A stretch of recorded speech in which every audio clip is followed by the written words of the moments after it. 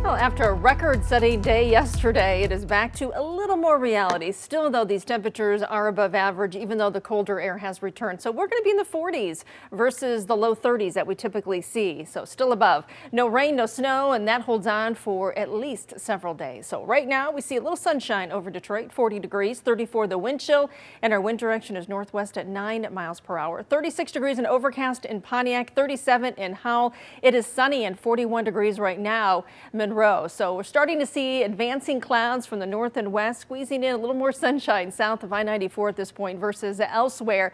But we'll continue to see at least that back and forth between some sun and clouds. West to northwest wind 10 to 15 miles per hour, but a little gusty at times, not like yesterday, but gusts between 20 and 25 as we carry our way through the afternoon into the evening hours. They will start to drop off tonight, but that'll put our temperatures in the mid 40s. Our wind chills will stay in the 30s, and then eventually those wind chills in the 20s. But you know what? Our temperatures will also drop down into the 20s overnight. So when we look at our temperatures today, we're talking about a little bit cooler weather, low 40s when we're seeing more cloud cover. You squeeze in a little more sunshine to the east, and we're hoping to get those temperatures into the mid 40s. But overall, it does look like we'll increase those clouds across the area. We'll keep the west winds at about 10 to 20 miles per hour. Our average high again is 34 degrees for this time of the year.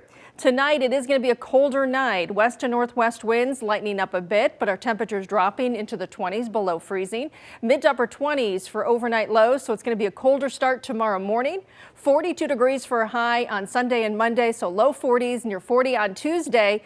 We are looking at a colder day on Wednesday, so colder temperatures do return by midweek. Thursday, a chance for a little rain-snow mix. A few flurries linger into Friday, and it looks like we're going to end the week colder too, with highs only in the 30s.